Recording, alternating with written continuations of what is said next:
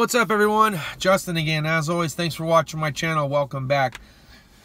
A little change of scenery here. I'm just getting ready to finish up my lunch and head back to the shop. I was watching the Flat Rate Master this morning, and he was talking about, moving up or leveling up as a tech, and it got me to thinking about myself, the situation that I'm in now that I'm at the independent shop, and staying educated as a mechanic or aspiring technician. It's a lot harder to move up. It's a lot harder to stay educated when you work at an independent shop because you don't get sent to training like you do at the dealership. The dealership, they have designated training courses that they send you to.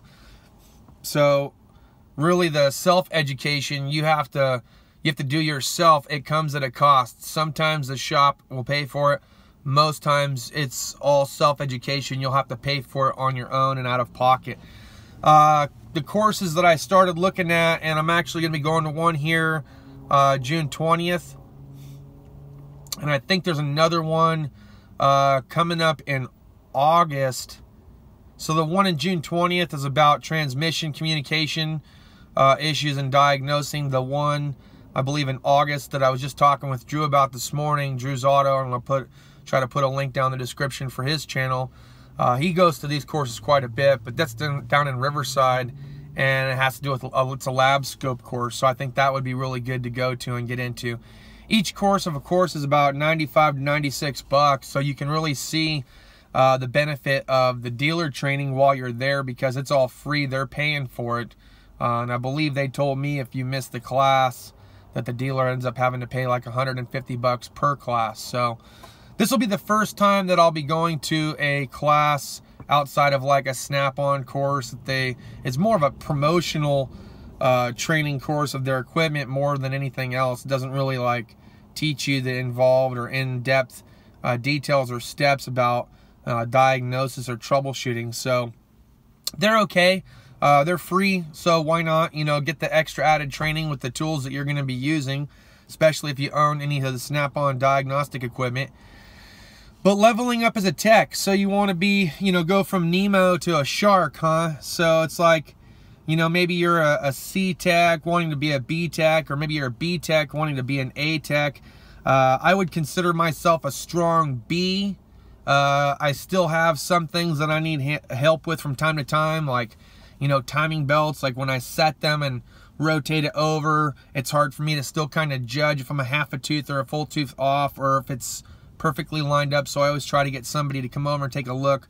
So that would be like one situation. Other stuff might have to do with like the alignment machine. I don't really get a lot of use out of it. I don't use it at all, actually. Shane does all that. So if I was to do alignments anytime soon, I'd have to be walked through that again because it's been a while. I know how to set toe and adjust camber and caster. With all the newer cars and older cars, it's just really not my forte. So I would say a strong B for sure. Not really at that A level like South Main Auto or Scanner Danner or anybody like that. But I would say definitely a strong B. And I was thinking of the topic that Flat Rate Master had this morning about trying to move up and what you can do to improve. So going to courses is going to help you for sure. Again, if you're at an independent shop, you're paying for them out of pocket. If you're at a dealership, completing your training on time, getting sent to those training courses, that'll help you move up too, especially if you're in the express lube. They got courses that you have to complete in order to move from a level 3, or I'm sorry, from a level 1 or level 0 to a level 1 to level 2, etc., etc. ASE testing, yeah, that's still a thing. You can't do certain things in the independent world without having certain ASE certifications. So if you wanted to be a smog tech and you wanted to learn how to do smogs or troubleshoot various drivability concerns, you would need to have your advanced level, engine performance, and then, God, I know I'm missing one because I'm not smog certified, but there's one more course. So you gotta have like 3 different ASCs in order to be certified to do smog. So you can't just jump in and say, oh yeah, I'm gonna start doing smog testing. So there are certain things that you still need ASCs for. Over at the dealership, if you want to be a Chrysler certified master tech, you need to have those ASE certs in those categories in order to do that. Other ways that you can move up as a tech, so if you're a level C or a lube tech, you know, entry-level tech, you get good with the inspections. It shows that you're proficiently inspecting the car and giving it a thorough look over, which is going to provide more work. And there will come a time when they're going to have so much work based on your recommendations that they're just going to start funneling you in and giving you the certain jobs to do. I know that I have seen this before, and even Michael from Flat Rate Master had said it. You can get pigeonholed. There's only been maybe like one shop that I ever was at where it seemed like they didn't want you to move up. They just wanted you to stay there. But it's not like that with every single shop. So I can't say that that's, you know, something to be too worried about. Some of you guys out there, you might feel like that, but what are you doing to change your current situation? Because I think one of the biggest benefactors one of the biggest factors in trying to move up is you have to let somebody know what it is that you're wanting to do or trying to do. So if you want to get more into diagnosis like myself, you have to show the interest. The interest has to be there. You have to show them that you're interested.